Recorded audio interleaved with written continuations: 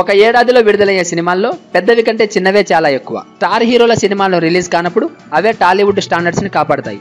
ఒక్క ముక్కలో చెప్పాలంటే చిన్న సినిమాలు తెలుగు చలనచిత్ర పరిశ్రమకి వెన్నెముక లాంటివి. అయినా సరే రిలీజ్ సమయంలో వాటికి సరిగ్గా థియేటర్లు దొరకడం లేదు.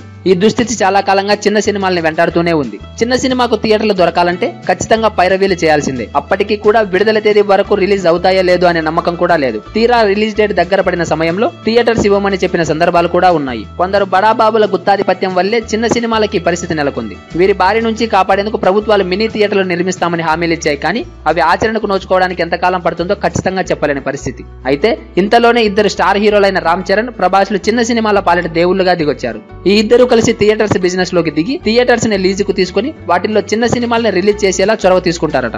ఆల్రెడీ ఒక ఏరియాలో ప్రభాస్ తన స్నేహితులతో కలిసి మల్టీప్లెక్స్ నిర్మిస్తున్నాడు. దీంతో పాటు మినీ థియేటర్స్ ని కూడా నిర్మించాలని ప్లాన్ చేస్తున్నట్లు తెలుస్తోంది. ఇక రామ్ చరణ్ కూడా థియేటర్ బిజినెస్ లోకి దిగాలని ఆల్రెడీ ఆ దిశగా పావులు కదిపినట్లు ఇండస్ట్రీలో జోరుగా ప్రచారం జరుగుతుంది. థియేటర్లు దొరక్క నష్టాల పాలవుతున్న చిన్న సినిమాల నిర్మాతల్ని ఆదుకోవడానికి ఇద్దరు థియేటర్ బిజినెస్ లోకి దిగినట్లు తెలుస్తోంది.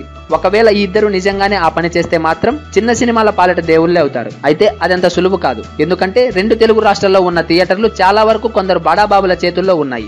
ఏళ్లకేళ్లు వారే లీజుకు తీసుకుని ఆ థియేటర్లను నడుపుతున్నారు. అలాంటి వారిని ఎదిరించి థియేటర్లను లీజుకు తీసుకోవాలంటే సాధ్యం కాని పని. అలాంటప్పుడు రామ్ చరణ్, ప్రభాస్లు 300 మంది కెపాసిటీ గల మినీ థియేటర్స్ నిర్మిస్తేనే మేలు జరుగుతుంది. మరి ఈ ఇద్దరు అలా చేస్తారా? చిన్న సినిమాలకు బాసటగా నిలుస్తారా? వేచి చూడాల్సిందే.